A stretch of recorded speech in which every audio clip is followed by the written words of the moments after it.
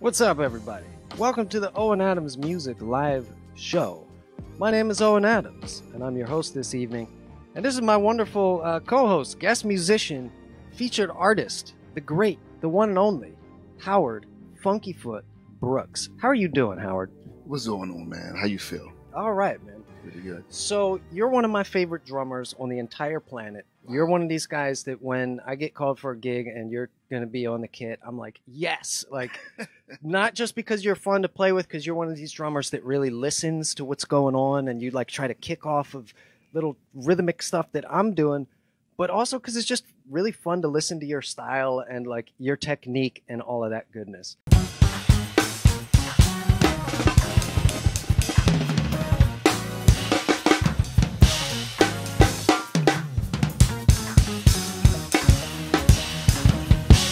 Let's start here. How have you been doing? And I ask this to everybody. How have you been doing since the lockdown virus situation? How is that going? Well, things are slow musically, but just shedding, keeping a positive outlook on everything. Right. Keeping my mask so I can stay healthy, Nice virtue signaling because I don't have mine. Anyway, so yeah, continue. How are you doing? You said you're doing a lot of shedding. You said you're playing man. with tracks and stuff, yeah, right? Man, doing a lot of shedding, man. Doing a lot of tracks with clicks and also without clicks. Making my own sound as well. I make my own tracks as well. Recording things of nature. Now it's more of a send me the music, I'll send it back to you thing. So nothing's person to person. Everything's Zoom or this social media thing is happening, right? Playing. Well, that's why I think it's cool that we still do stuff like this, where we're still in person to person. Sure. And of course, I make sure that people that come here are safe and asymptomatic and all of that, no fevers and whatnot. But I crave that like one-on-one interaction so much, and unfortunately, nowadays, it's about the maximum number of musicians that I get to play with at a given moment is one. Right. But I'm so happy that you're here, man. Thank you for coming through. I'm glad you gave me the call, man. I appreciate it. Well, we're going to get to hear you play your amazing, crazy chops and fills and stuff, but also your great like feel and pocket a little bit later. Okay. But first, you mentioned shedding. Now, this is a word that a lot of musicians use and a word that a lot of musicians maybe don't fully understand. What is shedding to you? When you say I'm shedding, what does that actually mean? Shedding is basically practicing, your drums, your guitar, whatever you into. Right. For me, I practice certain beats, certain time signatures, listen to other drummers and different musical influences, man, that maybe guide me a different way, and then I can learn from that, and take back from the older fusion or hip hop or R&B stuff and try to pull it in at home, or and try to find that groove, and try to pocket with that groove. And then so you're in a situation where you're playing whatever music is going to be, whatever type of genre music you're going to play, right? You're able to play that music. So I tell a lot of students I used to have, and I did a clinic, my music store way back in the day, right? Okay. So questions was asked, what should I do as a drummer? What should I learn? What should I practice? What should I listen to? I tell them everything. Right. Because you never know what kind of call is going to come through. You try to master everything that you can master, but you always going to find that one niche that you're into. That's going to set you apart from others, because a lot of drummers now, they trying to sound the same. They trying to mimic another drummer, which is cool. Yeah. But then once you learn that, you want to put it in your own vein, your own way, speak yourself. Well, let's dive into that a little more deeply, because what's your actual process when you sit down at the kit? Because what you're saying probably makes sense to drummers that have been around the block a little bit, or all musicians who are a little more experienced. They're like, all right, listen to everything. Well, so I kind of already understand like where my musical sort of focus lies. And then when you say everything, it's like, okay, we'll break out of that a little bit. But for somebody that doesn't know that, like, what do you actually do when you sit down on the kit to practice? Like, are you really going to find like a bluegrass song or like a heavy metal song, or like, what do you like? What's your first step there? Do you just want to find a good song or a good stem to play to? Like, what's your goal when you go to sit down? You say, I'm going to practice today. What's the first step there? Well, the first thing I do is try to find the 2 and the 4, and heavy on that 1, Right. That's a P4 thing. That's a James Brown thing, really. Mm-hmm. The Bootsy, onto that, the P-Funk era, and it went from Prince and it went on and on. So having that funky 1, but that 2 and 4 is where you want to start from. That's your basis. Mm. People want to hear that pulse. So, if that pulse is going, people are dancing, then then you're doing the right thing.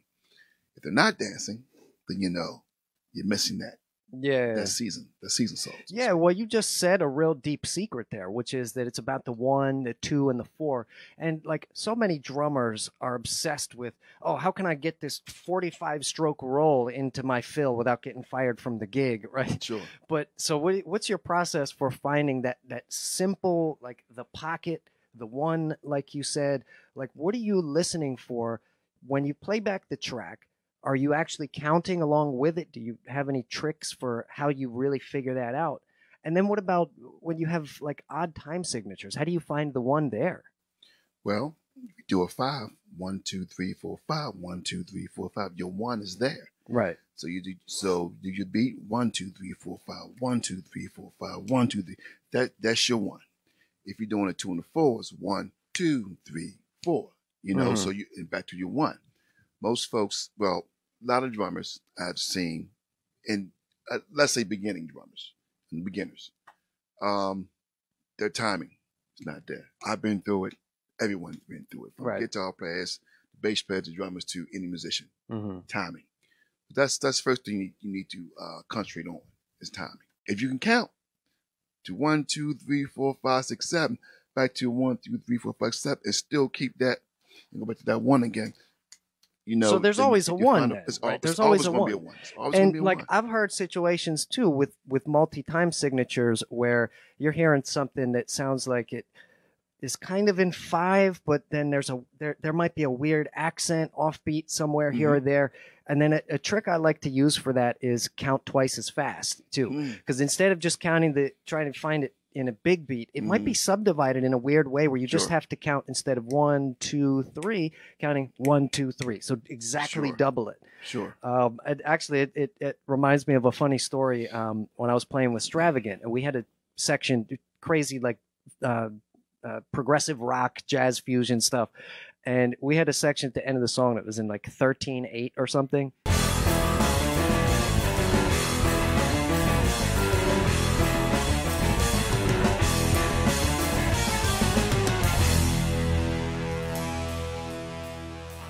And the way we found out to count it was like this. It was 1, 2, 3, 4, 5, 6, 7, 1, 2, 3, 4, 5, 6, 7, 1.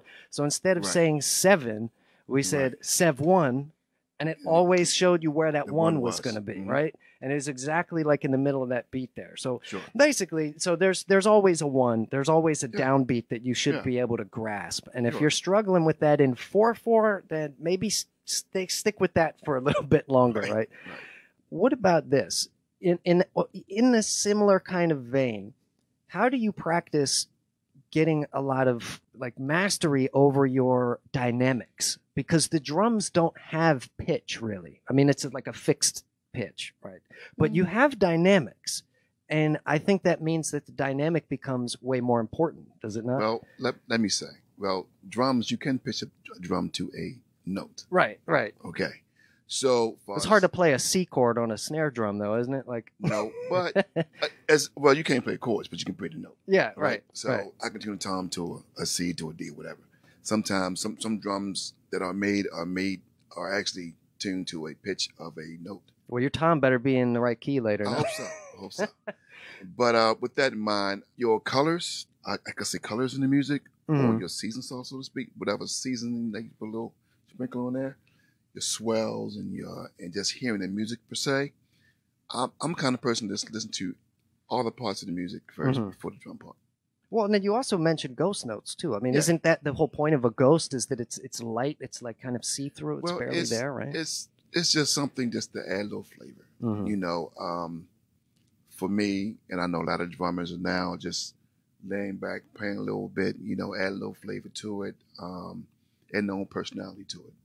But, you know, growing up, listening to, you know, the Dennis Chambers, you know, George Gray, Larry Bright, you know, hanging with those guys, the Grangers, I'll go on and on and on. And then get to the young cats, or the cats that I've, my counterparts, so to speak, you know, Mark St. Pierre's, the Mark Stewart's, you had the Lester Wallace, you had the Spider, you know, you have a lot of drummers here, Redfoot's up in D.C., Trusty, you know, so a couple other drummers that has their own flavor, their own signature, right, so to speak. But we all, I think, trying to get to a place where we're comfortable, where we find our niche, we find our own personality, because no one sounds the same, right? You know, and I see a lot of drummers now trying to sound the same, instead of sound like a part. I mean, we all have done that.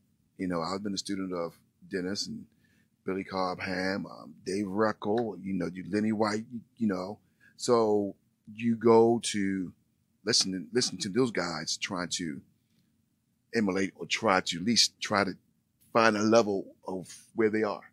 You know, I had uncles that was bass player, you know, so I hung out with him and I met all those Baltimore legends, you know, and been the kid growing up, you know, I was everywhere trying to play the keys, I was trying to play the bass, I was trying to play whatever I can play, you know, and it worked out, you know, so I can play bass, I can play keys.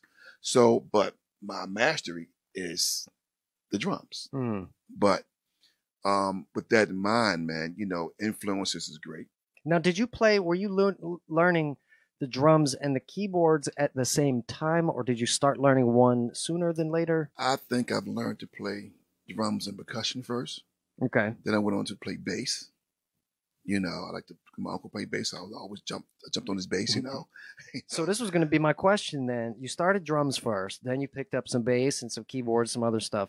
How did your conception of playing drums change after you started learning these other instruments? Like, did you pick up a specific thing from playing bass and then another thing from learning keyboards, or did it all kind of gel together? What was your experience with that? For me, once you learned the instrument, besides just a drum, and learn the bass, you figured what structure the bass player is playing, or where his pocket is. Then, because bass and drums is neck to neck, they have to lock together. Yeah. If you ever go in the studio, have an opportunity to go in the studio, beginners or, you know, musicians that's trying to get to that realm, the main part on any scratch recording is the bass and drum. Oh yeah, yep. And once they lock, they can play all around that. Of course, you know? Yeah. So that's the basis right there. That's the bottom, you know. Then the rhythm section comes in, then your chords, and your melodies, and you know, your hooks and all that good stuff. So for me, learning these instruments and getting to understand made me a better drummer, because now not just a drummer, I am now a musician, so to speak. I listen to everything that's going on. Right. And in listening, I can understand why the keyboard player is doing this, why this lick is here, why this lick is coming in and we change into this part or this bridge, that mode. You know, so just listening is the key. Yeah, well, I kind of think of it like this too. When the drum and the bass player are locked in, especially like specifically the kick drum, right? The bass drum and the bass player are like right on the perfect wavelength. It almost sounds like it's the same instrument. Right? Sure. You know what I mean? Like, you don't notice that there's two instruments there. It just kind of sounds like a bass guitar with a really loud, like, smack in the front of it. Yeah, well, like Rufus, Shaka Khan. Yeah. You know, a song called Do You Love What You Feel? Boom, boom, boom, boom. The bass player and the drum is locking. Yeah. It's a lock there. Yeah. Actually, 2 weeks ago, I put it on. I was like, let me play along with this song, because it's been so long. But then it's like, now I get it. But I was a kid when it was out. Right. I didn't get it. Yeah. I played it, but I didn't get it. And now you can appreciate when stuff is really locked in. Oh, yeah. But that's also kind of a double-edged sword, isn't it? Because then you can then you start to really get annoyed when stuff is not perfectly locked in, right? Which is a good thing, but maybe not for you because you end up being more annoyed with amateur musicians. HowardFunkyfootBrooks.com, correct? Yes, I I do. remembered it. That's great. And go there, check out the. You got videos, you got songs, you got music.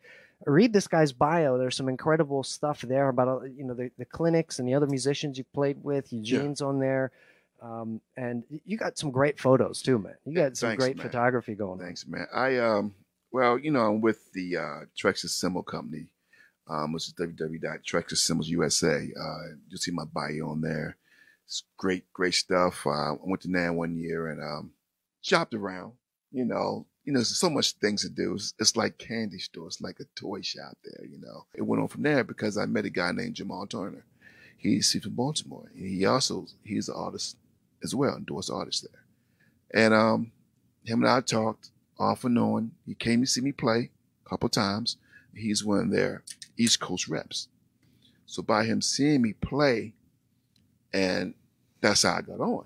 He liked what I was doing, like how I was sounding, like my personality and what I brought to the table, And when you bring something to the table that's going to further the company, it's a good thing. So many guys are just like, oh yeah, I endorse this person and I endorse this person. Oh, I endorse Roland and I endorse Yamaha. And like you never really hear how that happens. And everybody makes it sound like, oh, I'm so lucky because I'm the great one. And, they're lucky to have me. But you're just such a humble guy and just such a nice guy. You're like, you said it, you don't expect anything. No. You're just going to make a friend. And if nothing happens, hey, nothing happens. You're not mad. You're not disappointed. If something happens, hey, beautiful. You're not trying to take advantage. You're not trying to commandeer the situation and always come out on top and always be get something for the time you put in. To me, I look at the music business as you have to give something first before you ever expect to get anything in return. Like if you just want to get free gear and money, this is not the hustle for you. All right. So, but that's so awesome, man. You're on fire and we're going to get ready to jam in a second. Before we do that, don't forget to hit that like button. If you're feeling our threads, if you're feeling Howard's funky scarf over there and the beanie and the style and the very loud, way too loud jacket that I'm wearing here, definitely leave a comment down below if you have any questions for Mr. Howard Funkyfoot.